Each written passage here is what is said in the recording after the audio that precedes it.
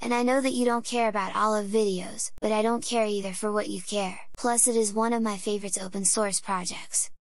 First of all, you can download app images with daily builds, and I will link on description to try yourself the best interface ever created on a video editor. Like seriously, that's the smartest app interface only behind the godlike Blender.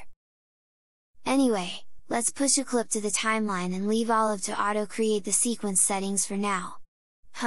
Let me go somewhere with more action, possibly somewhere here. And so, since today we have a new transform node that is automatically added to our clip, and it has position, rotation, scale and all the common properties we expect. With the node selected, we can go to the parameters editor. Oh, by the way, on any view you can press the key above the tab to full screen it, similar to Adobe. So back to parameters editor, and since my last video the keyframes also work now. Also, check out how awesome the scale buttons work with holding click down and pushing. Meanwhile in GIMP 3 and GTK 3, that still sucks big time. And Olive actually does that even better than Blender. I'm so really happy for the progress of this project. I'm even actually paying for it, so imagine that!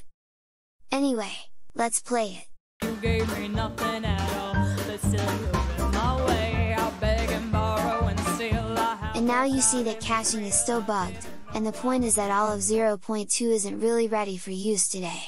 But it has awesome development, so we have nothing to worry about.